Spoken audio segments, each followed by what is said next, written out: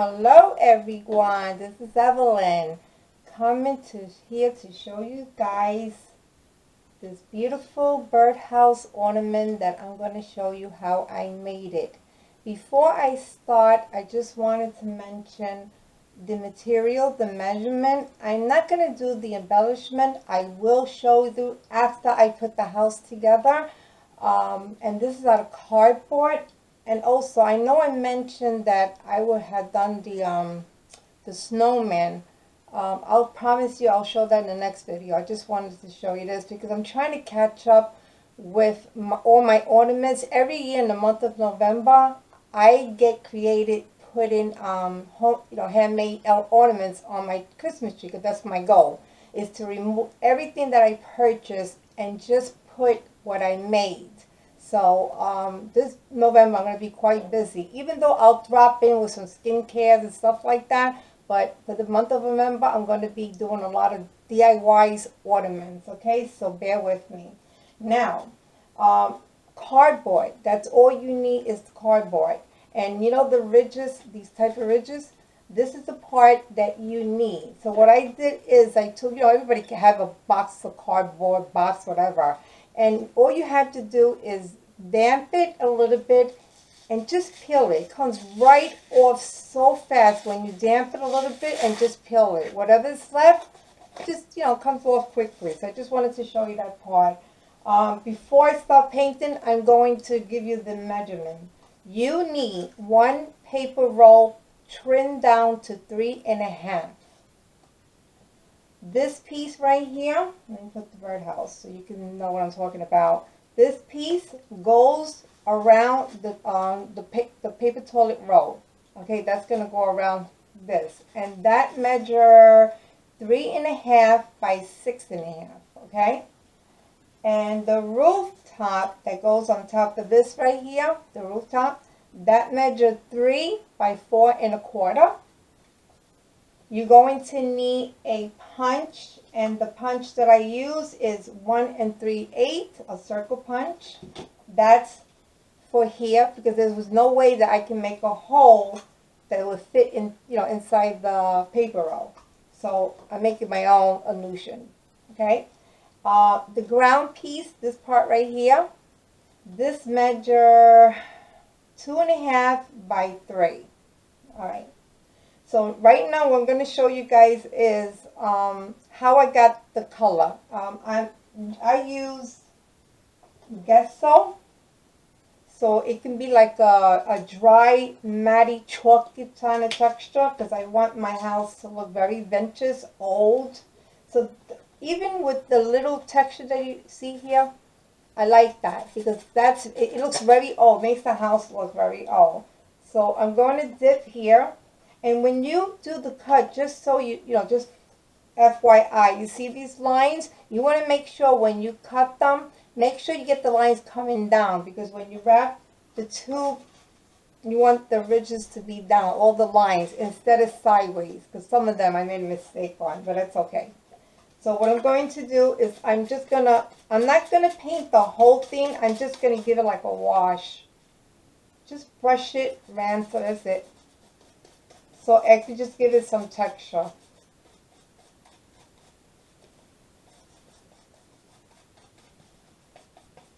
Okay, and then I'm going to do that to the other two pieces.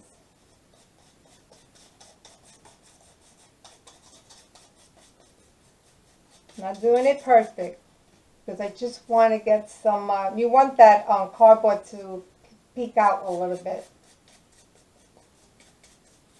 You can also use acrylic paint if you don't want to use the gesso. Okay. Okay, so I paint the whole piece. Put this in water. All right, before I take my wrap and wrap this around the house, I'm going to do a V-cut because I need something to hold up the roof when I put the roof up. So what I do is, since this measured 3.5, is that what I measured? Let me see. I'm sorry, 2.5. So you gotta put like a little mark to the center. I have a pencil right here. I'll take my ruler, find the center, which would be 1 1/4. Okay, so that would, this point right here, I'm going to take my scissors and I'm going to give it like a slant, so like a red triangle, so I'm going to go down like a V cut. So I'm going to eyeball this. So I'm going to take it and I'm going to slant it a little bit and cut that piece off, and then I'm going to do the other side. The pointier the center is, the better the roof of your house is going to pop real nice. So this is what you want. Okay, you can always save these pieces and use that as your template for if you want to make more. It helps a lot. Okay, I'm going to wrap this around. I'm not going to make the V cut here because I'll show you what's easier for me. So I'm going to use my 6E1000, and I don't have the tube that goes to there, so I'm going to just squeeze and just swipe it around.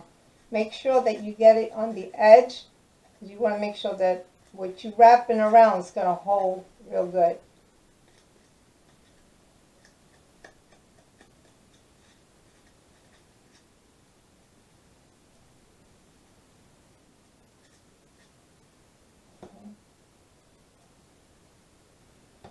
Okay, now I'm going to take my piece.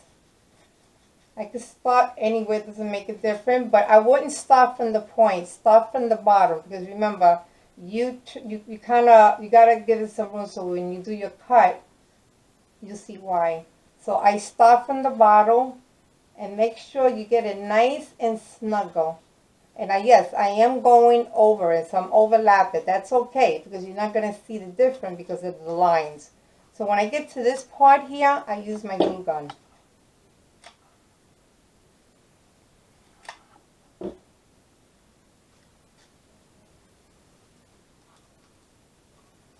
Okay, so now it looks like this. Now remember the paper roll where I made those angle cuts? I'm going to go with my scissors, and already I got the cut inside, so it's my template. So I'm going to go in there and the toilet paper that already had the cut inside is my guideline, which makes it so much easier, but it gets a little tight over here. So let me go back in there and just,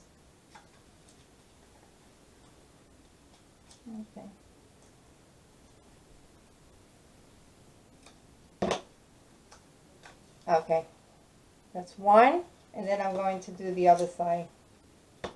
Let me make sure this gets nice and snug, because you see the glue is not that completely dry.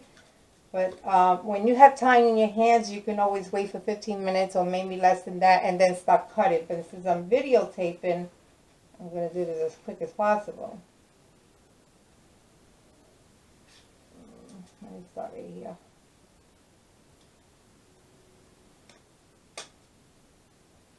You don't have to be so perfect, trust me. The rooftop will make a big difference. It will hide a little bit of your mistake if you do one. Okay, now and save these little pieces. You never know what you could do with these little pieces. I try to do something with the rooftop for my next one, because I'm making 20 of these things. So this is what you're gonna this is what you're gonna get. All right, now we're gonna do the rooftop. So what I do is, and I'll put the measurement, because I know I just mentioned what I have, but as I'm going, I'll put the measurement again next to me. I'm going to fold this in half, just in half. Then I'm going to glue this. You see how nice it falls? Okay, remember the V cut? Now you see that point? The point is going to face you. And then you're going to stick it right in the middle, and it's going to fall in so nice. That's why I say that the pointed this part is, it gives you like a nice fit right into the to the house. So I'm going to glue my glue stick right here. So simple. So I'm telling you, it's just easy, simple, and what makes it doesn't feel like paper. That's the good thing, because cardboard, it's a little sturdy, so it gives you that that thick look, so you don't have to worry about it's gonna bend or rip or anything like that. So I'm going to put this on my, and make sure you're going to put it right in the middle before you stick that in. Okay. And this is what it's going to look like. Okay. Okay. Now I can start putting the ground, which is with my house. Okay, I'm going to use this piece right now that's going to be underneath. So I'm going to glue the bottom of the house.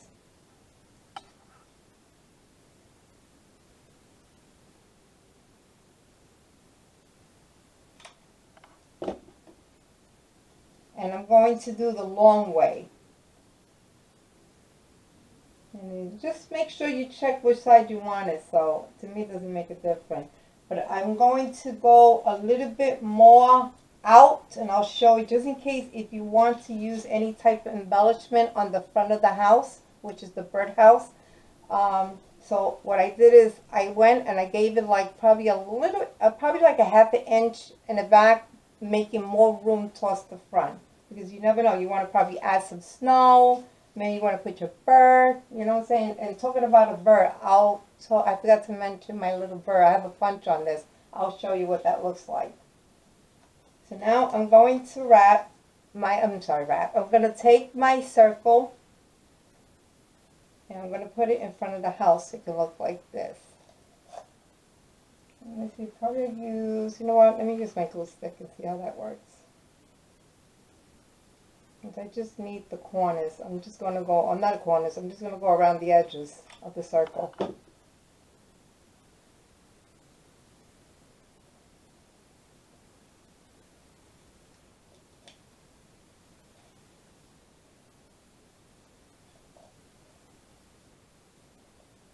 I don't know, for some reason, guys, the Gorilla Glue Stick, please, if you have any problems with these glue sticks, I noticed they don't stick like they're supposed to because they Gorilla Glue Stick. You figure they'll have a better hold for some reason. I don't know if I got a bad batch that, because my glue stick is not holding. I have to constantly put more and put more. So I don't know what's going on. Alright, so now this looks like this. Okay? Like I mentioned, I am not going to embellish, but I'll tell you what I did here. And I'm also going to show you how I made this icicle. You know what? Before I give you the detail of my embellishment, let me show you a little tip with the icicle, just in case I'll forget to show you that. What I did, and it's going to look like this, guys. I'm going to show you. Look how pretty. So simple. So how I got that is I took my, make sure that the nozzle you have over here, the little point, it's very thin. It depends how big, how wide you want your icicle. So what I did first is, and I want to make sure, you know what, let me get a little closer. Okay. I want to make sure you don't miss this. Matter of fact, I do it like this. So I'm going to, you know what, it's not sticky. I have to push it in. Let me see. Okay. I'll show you what that looks like. I know I'm covering. I'm going to make a straight line. That's all I'm doing. It's making a straight line. And try not to stay too long with it because it does dry up. Now, from the line, I'm going to touch it, and I'm going to go down, but making waves. So I'm going back and forth to make that little, because it can't be perfect, straight, perfect line. You want it to be wavy like. And how I do, so you're going to make long ones and short ones. So it can really look like icicle. And try not to be too close, but not too far.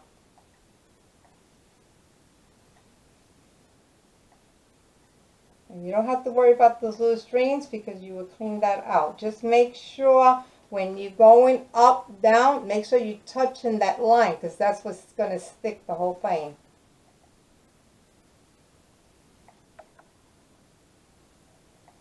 Okay, I'm going to do it over again because my glue looks like it's drying out. And then what I do is I take my glitter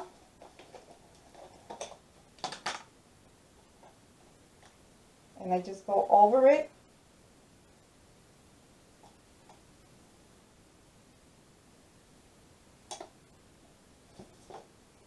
And then it's still, I'm feeling it, it's still warm, so I'm just pressing it down slowly, not forcing it because it's still soft.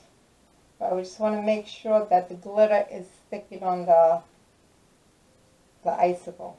Okay, so I'm going to dip this right back into my, I had a little brush. Where's my little brush? Oh, here you go. So I'm going to dust that out because you don't want to waste any of your glitter. I like these Stampin' Up, like what is it called? Diamond Dazzle something. I used to be a demonstrator 8 years ago. Is it 8 years ago or 6 years ago? That was 8 years as a demonstrator. A lot of fun. It was really nice. I used to do classes and stuff like that, so I do know a lot of technique. All right, so now I'm going to peel this off. I thought I used wax paper, but it wasn't wax paper. I used the matte. And guys, this is what it looks like. Now these pieces, you're going to wrap, this is going to go around the edge of the roof. So it can look like this. See? You can put some right here, which I'll be doing. So I'm going to put my icicle around here.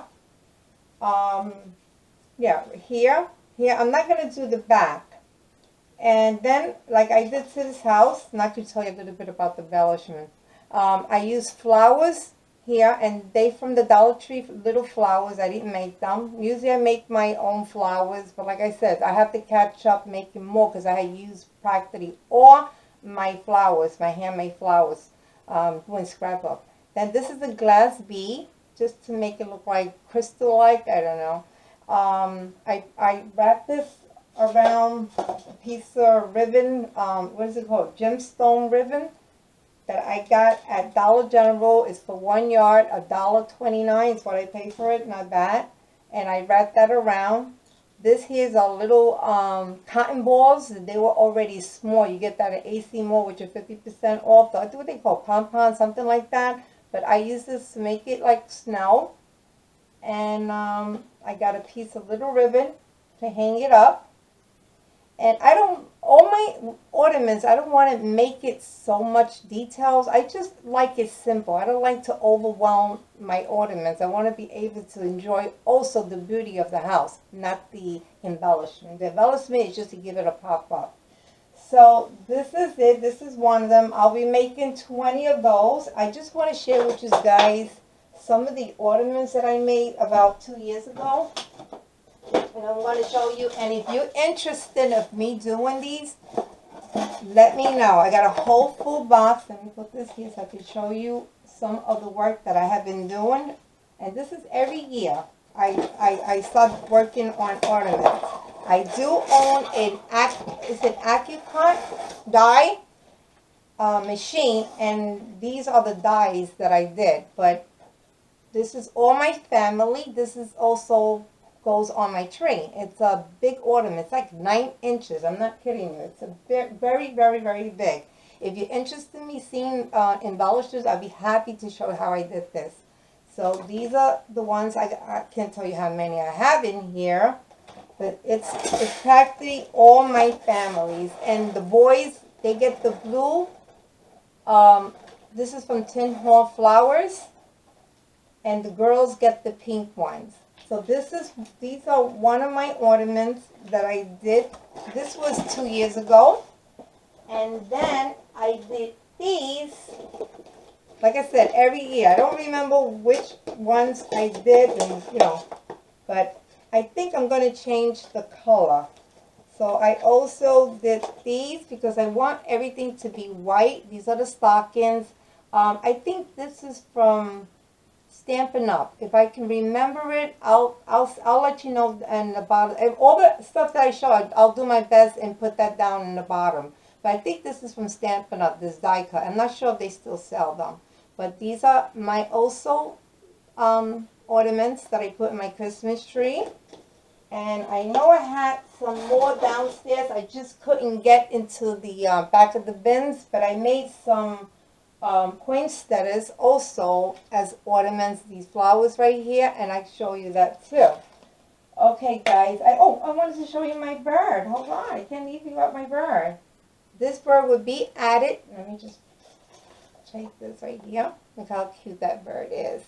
And this bird came from Stampin' Up! Demonstrator. I'm not a Stampin' Up! Demonstrator anymore, so but if you're interested in this stamp, all you have to do is go on the website, type in stampinup.com, type in your area code, and they'll give you the nearest person that is a demonstrator if you're interested in getting theirs.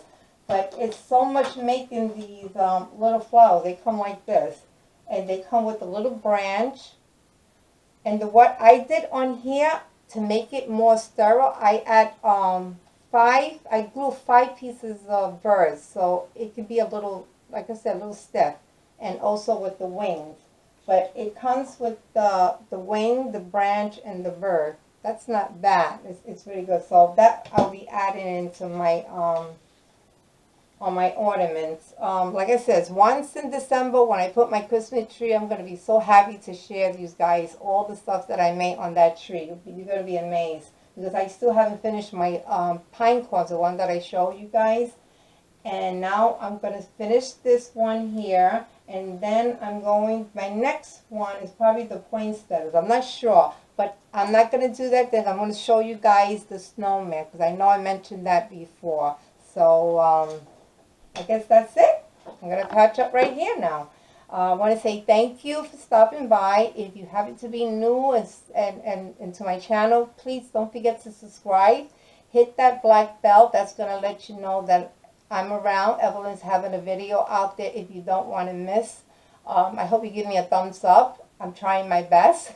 So I hope you really enjoyed this video, and I'm hoping to come back real soon. So thank you and have a great night. Thank you.